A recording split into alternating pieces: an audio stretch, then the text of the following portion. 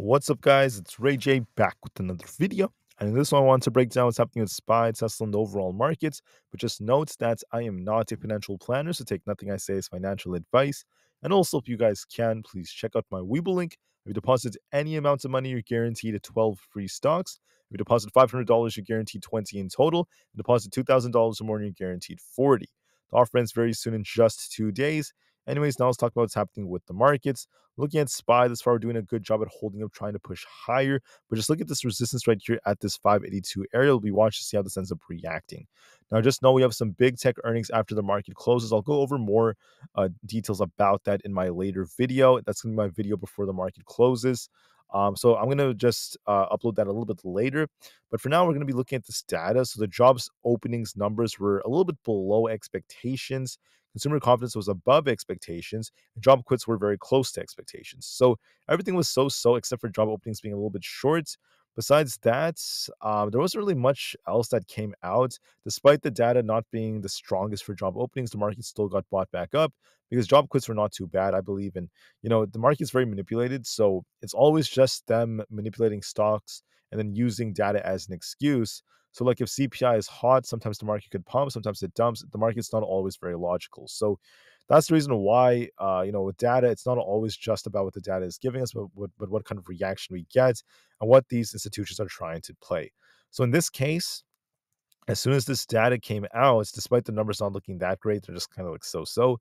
They use that as an excuse to pump the markets, and that's why the market's back up to where we are at.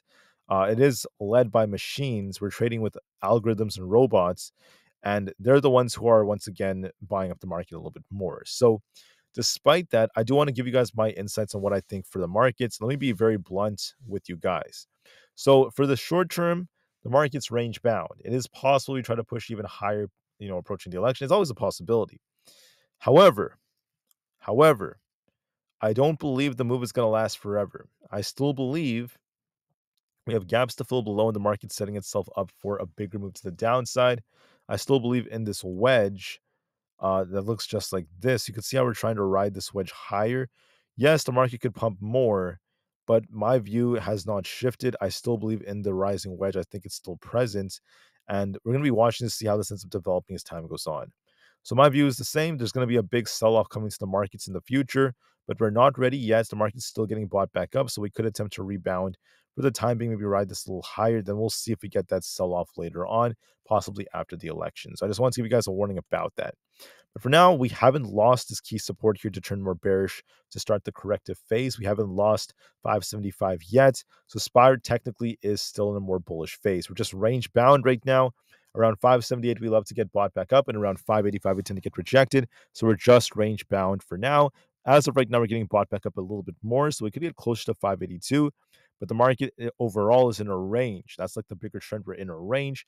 Same thing with ES. We have this resistance around the 5900 area. Our support where we're getting bought back up is around the 5830s.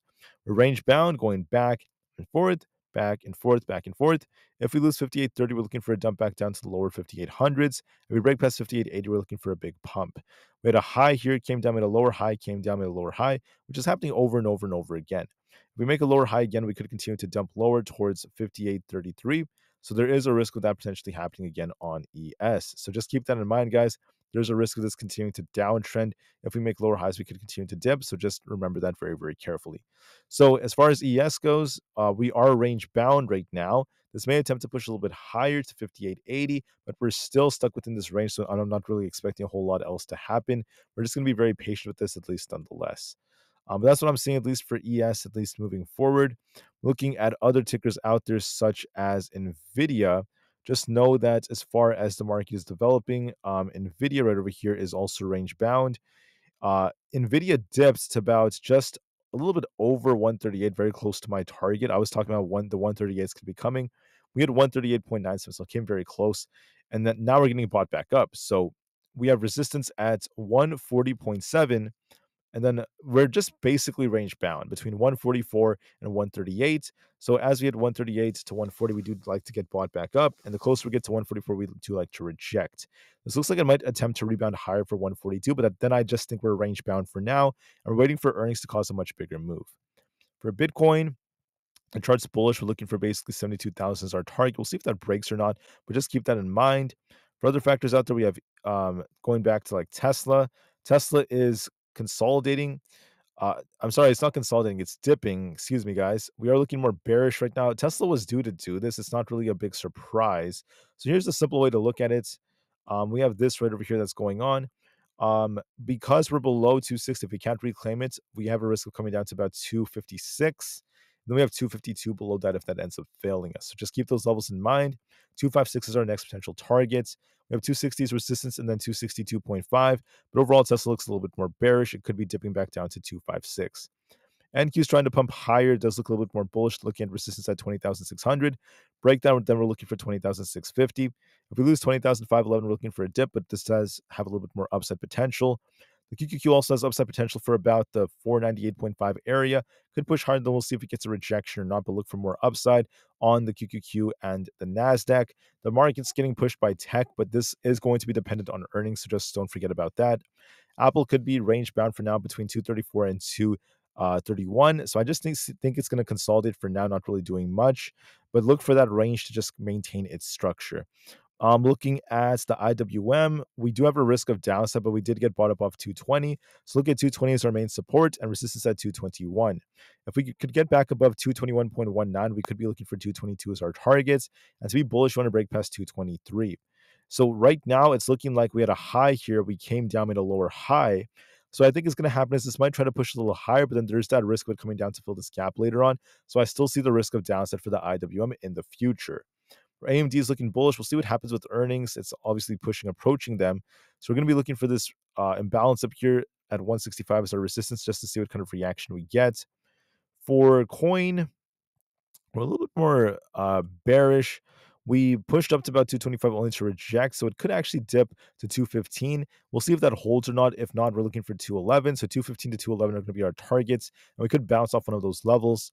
But for now, look for a little bit more downside. Amazon looks more bullish, but we're just range bound between 184 and 190. Every time we hit 190, we reject. Every time we hit 184, we get bought back up. So look for 190 is our target, then we'll see what kind of reaction we get. Meta's pushing for basically the 590 area. We'll see if we reject or not, but there is a little bit more upside potential.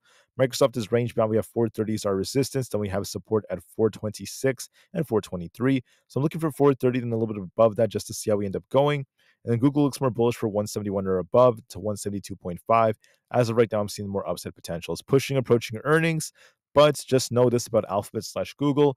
We can't guarantee anything until we see what happens with earnings as well. So with that being said, guys, that is it for my analysis. I want to thank you all so much for listening. The market's still kind of range bound, very, very choppy for a lot of these stocks. Tech is trying to push right now. We're seeing the tech sector gaining some momentum, but we'll see how things end up going moving forward. I'll give you guys one more update in just a couple of hours to talk about Alphabet's earnings. Until then, I thank you all so much for listening. So have a great day, and I'll be back very, very soon in just a few hours. Thanks again, and peace out.